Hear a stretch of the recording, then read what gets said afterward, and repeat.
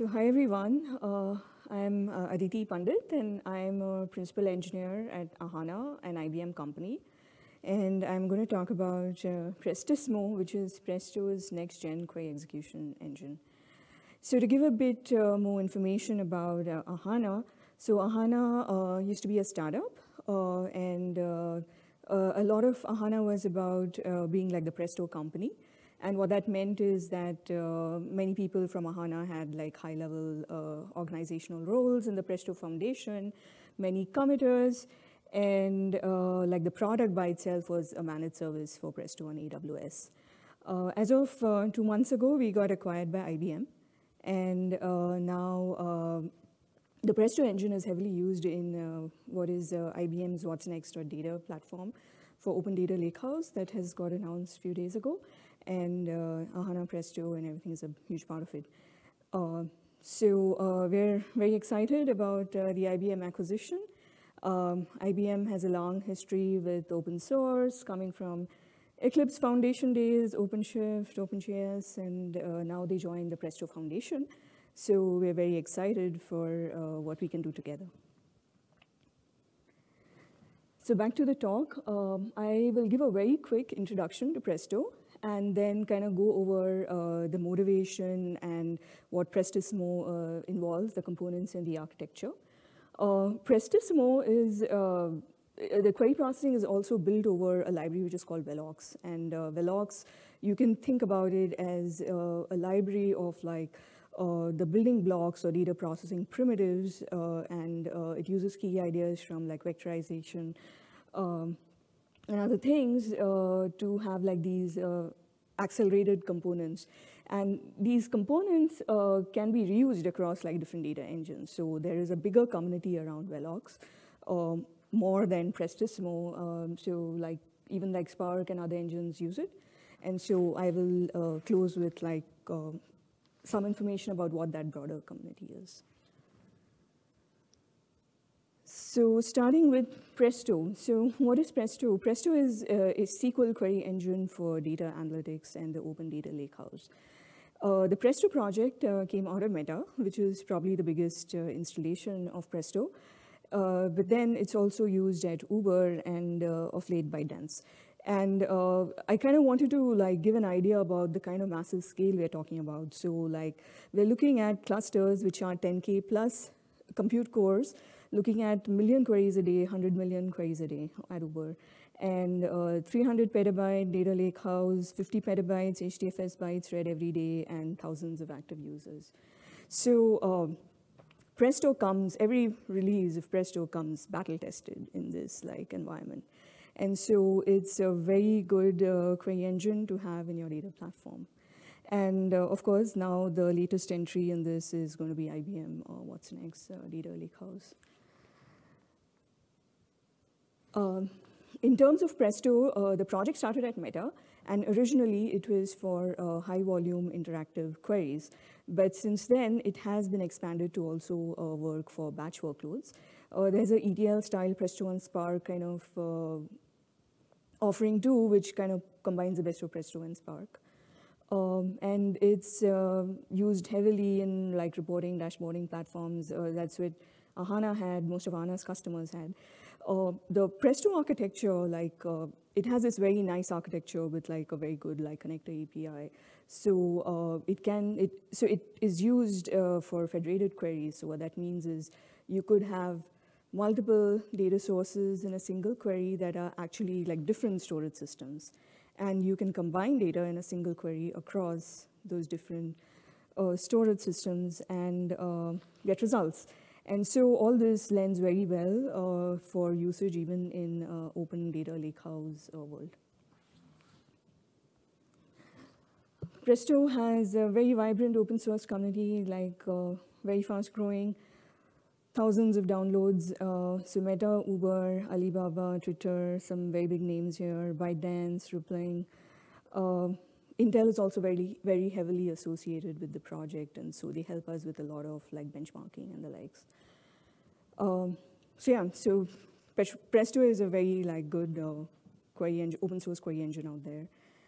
And heavily used. So like, what was next for Presto? Like this Presto is this Prestissimo project. So this is like the latest innovation in Presto, and the Prestissimo kind of goes very core to the data processing and query processing. So I kind of wanted to put a lot more context into what goes on before you go down to like the Prestissimo, like query processing part of the project. So to put context, right, where does Presto fit into your data platform? So at the lowest level, you have the storage, and so your data could sit in S3 or Hadoop. There's SQL stores like MySQL, NoSQL stores like MongoDB. And then at the topmost layer, you have your clients like Looker or Superset, Jupyter Notebooks, Tableau that are submitting queries to the Presto cluster.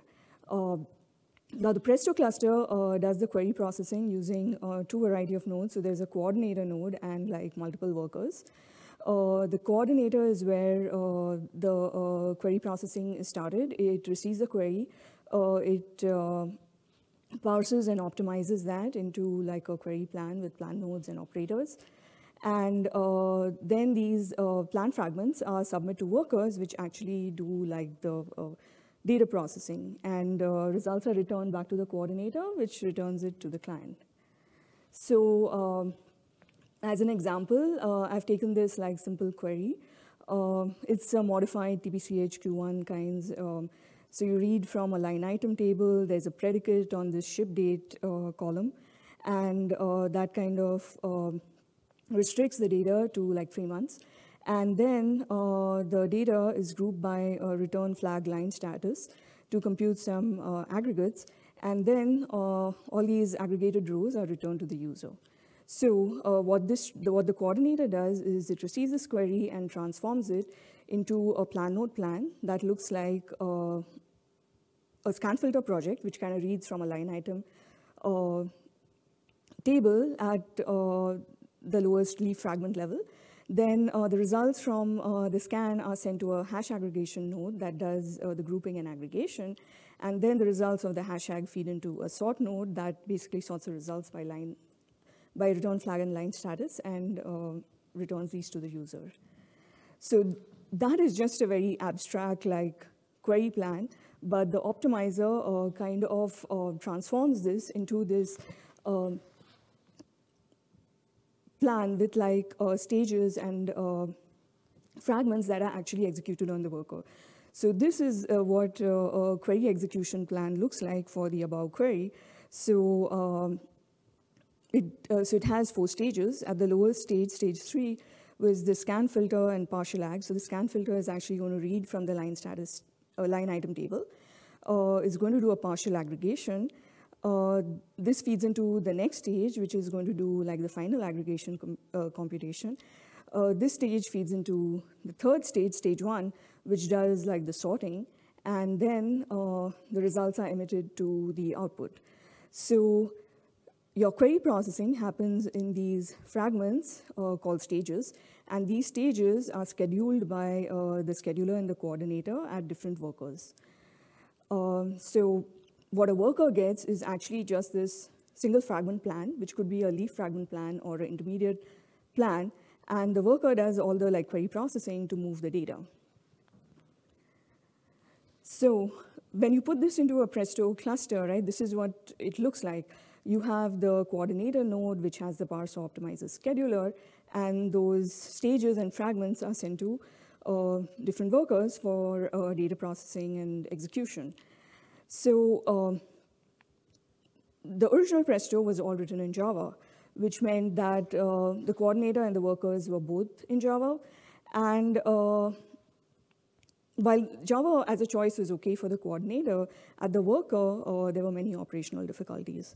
And a lot of them like came from the garbage collector, because that kind of introduced pauses in the running of the system. And those pauses also meant that the external user saw these like kind of cliffs in the performance.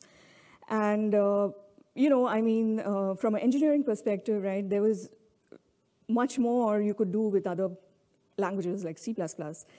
And so like that was kind of seen as a limiting factor for the use of Presto. And so that kind of led on to this Prestissimo project. So what is Prestissimo? So Prestissimo is a new C++ Presto worker. It is pretty much a drop-in replacement of the Java worker. And so the Prestissimo C++ Presto worker kind of implements the original like worker's HTTP interface. So it is like the same API. The coordinator sends it plant fragments, and the worker executes this plant fragment, does all the data processing, and sends results back to like the coordinator or other workers, depending on whether there's exchange in picture.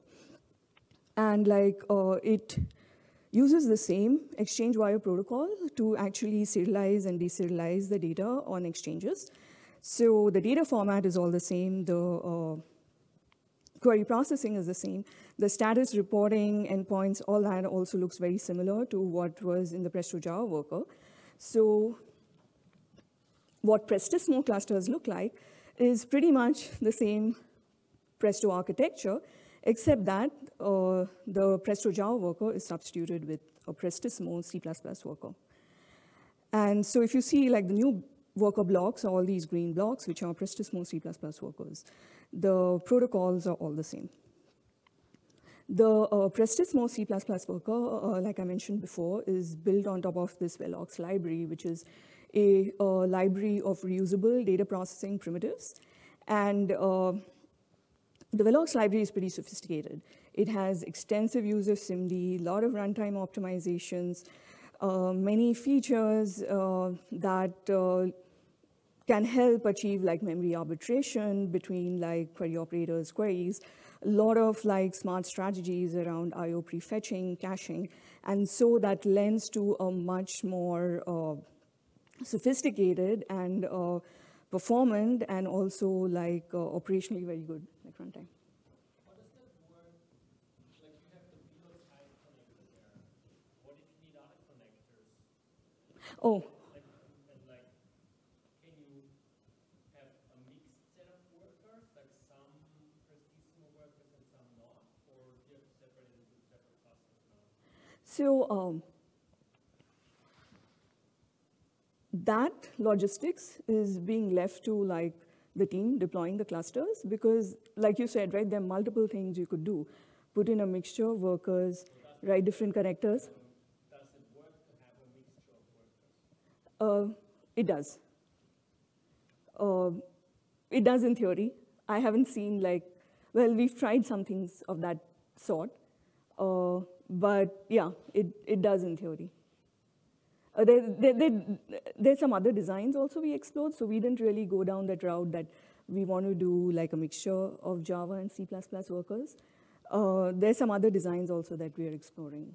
And what connectors are supported with Prestissimo? Just the Hive connectors? So yeah, there is Hive connector, there's some other connectors. So there is a connector API and people can write connectors. There are a bunch of them. So Hive is the biggest one. There's some other like simple ones we have done for TBCH, TBCDS, data generation and the like. And Hive can be reused across like most of these lakehouse kind of things. And so like depending on like, so Ahana had even like BigQuery connector, and also like based on like what we are giving the customers, we will consider building C++ or using Java in some way. So yeah, the benefits of Prestissimo. We see a huge performance boost. The same query processing can be done with much smaller clusters. In terms of operational behavior, avoids performance cliffs. There's no Java processes, JVM, garbage collection, memory management, SIMD is all under explicit control. Improves efficiency. It's easier to build and operate at scale. So because of the use of Velox, they're usable and extensible primitives used across multiple engines. And so performance is better understood. To put some context on the kind of results we're seeing, so this is a relatively old result from 2 months ago, because this was an Ahana clusters when we were independent. the results, so I'm using the TBCH benchmark here. The hardware was, this was Ahana managed service on AWS. So your data is all Parquet, uncompressed, unpartitioned on S3. And the cluster was made of our FIDO-X large nodes. So there was one coordinator, 4 workers, and 128 gigs of memory. So we ran all 22 read-only queries, did multiple runs, so the numbers are aggregated across those runs. So in order to get a warm run, we did like 6 warm-up runs and 3 actual runs. And we see like really encouraging good numbers. So in terms of a power metric, we can see that like the throughput of Prestissimo is much improved. So in the case of throughput, higher is better. We see like 4.3x improvement.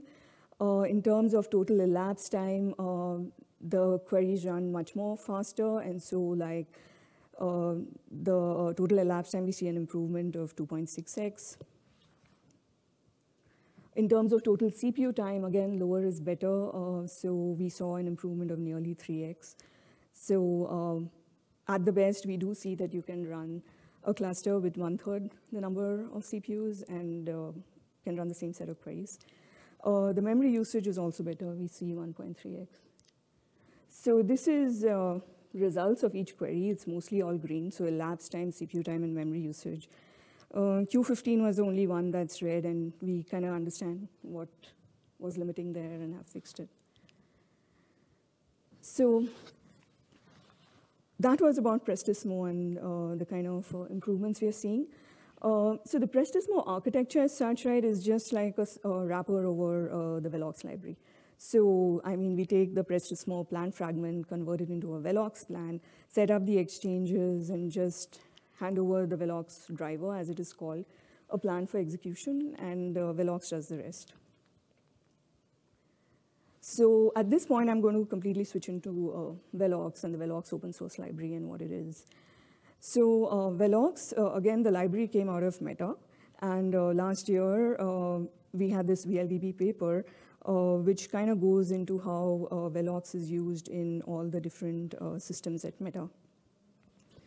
So the key idea behind Velox was that the metadata platform had gotten like pretty extensive, and so there were multiple data engines in there. So there was Presto, Spark, there's a streaming engine, there's engines for machine learning workloads for like feature engineering and the like. And all the data engines, like at a high level, have very similar architecture. You have some kind of query language, SQL in our case, that is transformed by the coordinator into some kind of intermediate representation, parsed, optimized. And then you have some kind of fragment plan that actually has the data processing like plan that is run in some like data processing engine over a runtime. So all these like engines kind of had very similar architecture, and each one was like rewritten in different languages and maintained by different teams. And so that kind of led to like this whole big ecosystem of engines, and sometimes like the knowledge was just not reusable.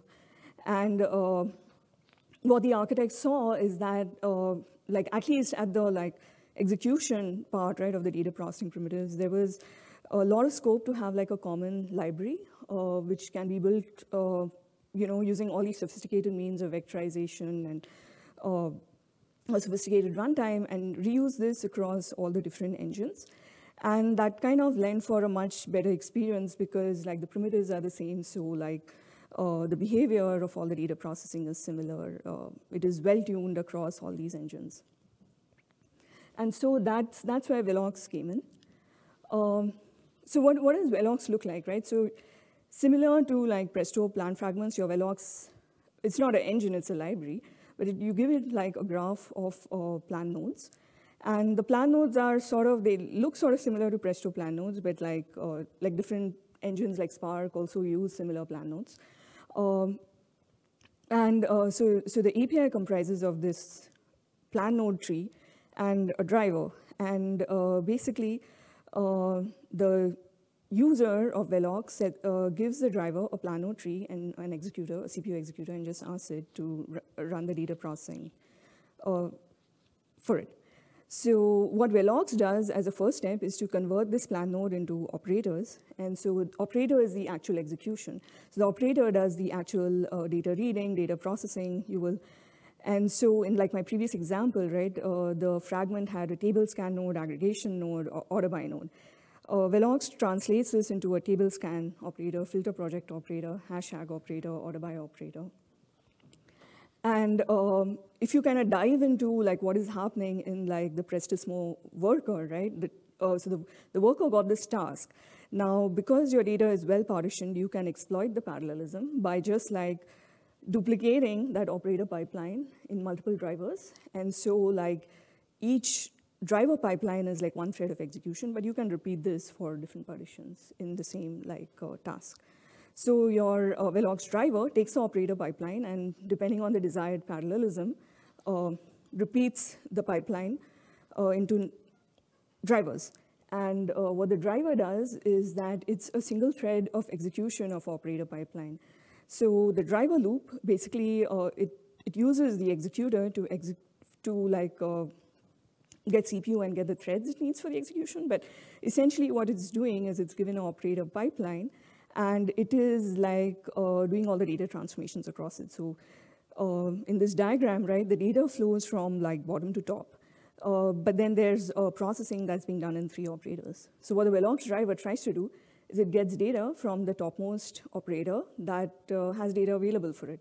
And so it'll just keep calling get output on the operators. And like the topmost operator that has output rows for it returns the rows.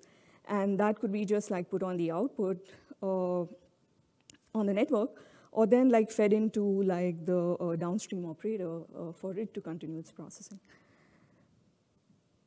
So that's about like the orchestration for the data flow. But what Velox kind of brings, so most of the IP in Velox is around like all these building blocks. In terms of the concepts, right, Velox is all very vector-based. So like all your data processing is happening on vectors. The vectors could have different encodings. So you could have constant vectors, flat vectors, and dictionary encoding, which is like the most sophisticated and performant. And like your operators, right, they kind of work on these vectors and do the processing that's needed. A lot of the processing is in tight loops, exploit CPU instruction pipelining.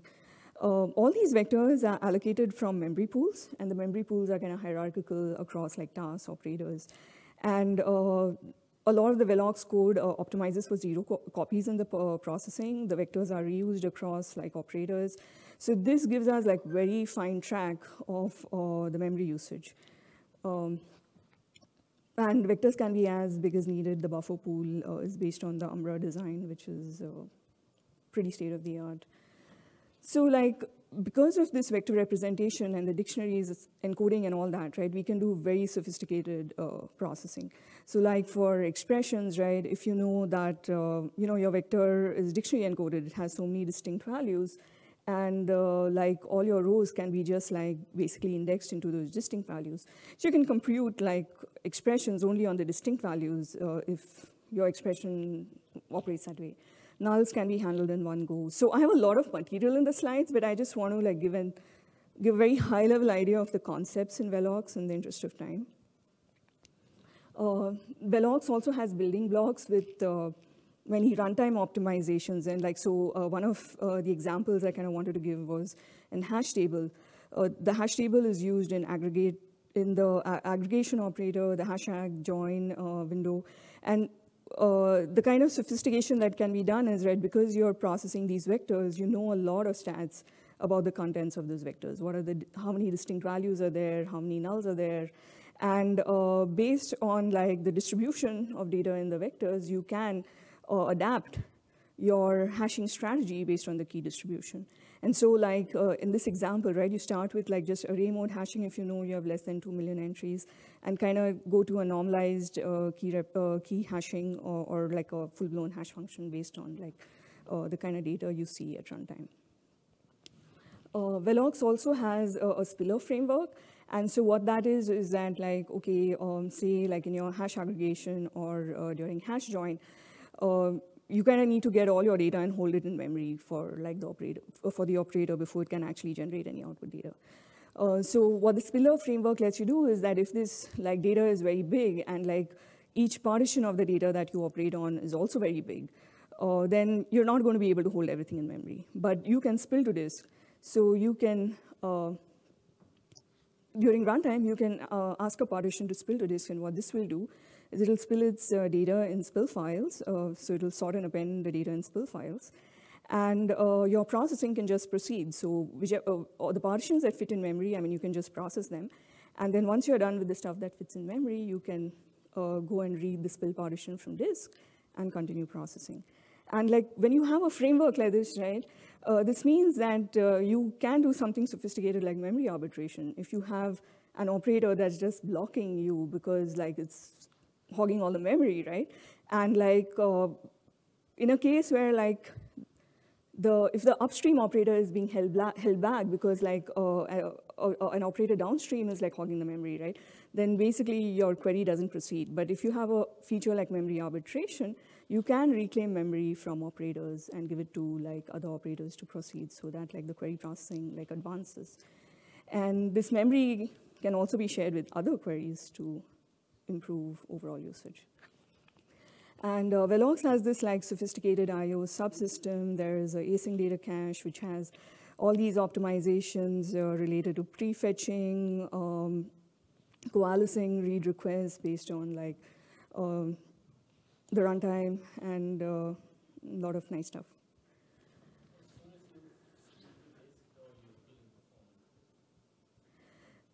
Well, you are, but then it's a trade-off between like getting the query to complete and the performance. So this Velox library, right, it's a very generic framework that can be used across multiple like data engines. So this has been in the open source like for a few years, I mean like 2 or 3 years, 2 years now. And so there are other data engines also in the open source that have been built using Velox. And like the big one here is Gluten, which was a Spark SQL engine built by Intel. And they're going to talk about it in other forums. The other 2 big ones is PyVelox, which is Python bindings for Velox. It's done by Voltron Data. And the Torch Arrow library in PyTorch that's done by Meta for like its ML workloads. That's also out there in the open source. So that's what I had. Please join our community. So there's a Presto community, the Velox community. I have all the links for GitHub and Slack, other forums. Yeah. Question, how does this work for deployment? Like now that it's a C library, like, so basically the work is completely a C binary. Yeah, C library, yes, yeah. So how does that work in terms of operating system slash process architecture? Like, are there different binaries for the different Linux distributions? Are there different binaries for ARM versus Yeah, so ARM versus x86 Intel is like, yeah, there are different compilations, different binaries. So based on like your deployment, you kind of build the library accordingly. And like, yeah, so the Prestissimo also, like it just pretty much links to this library.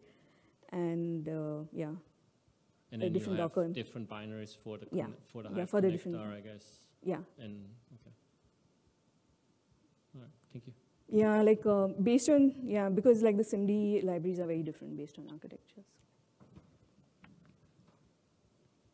This could be a silly question, but in terms of statistics that the file format might have, how does it, is there a difference between the Java version and the C version that handle statistics? Or is that not its job when it pushes it down? So you're saying like, okay, so if I understand your question right, you're saying that like, say I'm reading a Parquet file and that has statistics already. Yes. And like you have the C and the Java runtimes and like how do they, so I can talk a lot to like what's done in C, the C++ like Parquet reader. So it has a lot of optimizations to exploit those statistics if they are there. So like if you know what is like the min column value and max column value, and you have a filter and you know that you're going to filter everything, right? You just don't read that row group. So the runtime has those kind of optimizations. And that would be things within this library, the Velox library would have. Yeah, so Velox library has a Parquet reader which does all this. So we redid the Parquet reader, yeah, because we wanted those fancy numbers. Yeah, a lot of the improvements in those numbers came from these Parquet optimizations. Is there any sort of, I mean, do you actually publish the profile of the difference? Like the performance profile of what happens with C++ compared with Java, and where it's spending the time, and where you are getting the advantages, or do you just think, because it's not Java and it's not doing Java collections, and this is a smart library with vectors, then all of those are the reasons for it? Yeah, so Ahana didn't do that, but I believe Meta did, because they had to kind of make a case for this. So they have two clusters, Java and C++, and run the same workloads, and they can demonstrate the behavior change.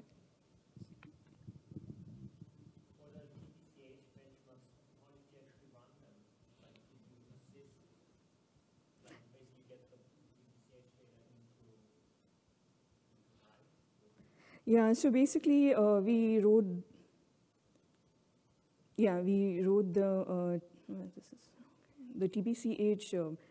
So we first ran queries to generate the TPCH Parquet data, and that was written on like the S3 that's wired to our cluster, and we read from. Yeah, we wrote it uncompressed and partitioned onto S3, and then. So that was done in a different set of queries, and then the read queries just read what we had written.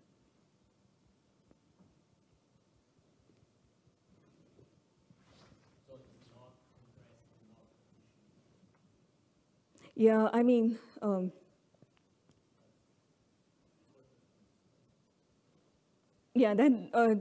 there's much more you can do with it, but like, this is showing it at, trying to show the numbers demonstrated at this like level of.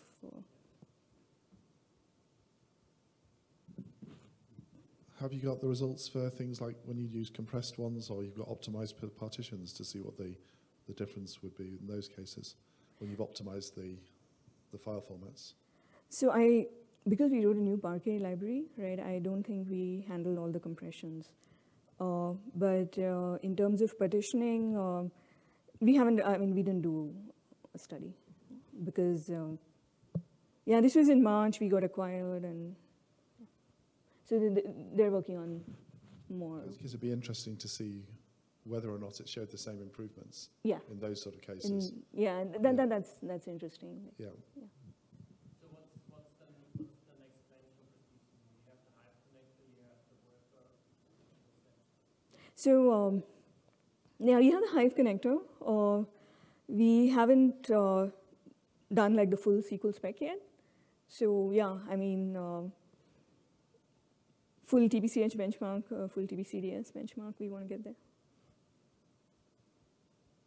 But yeah, we don't have all the query processing for TPCDS.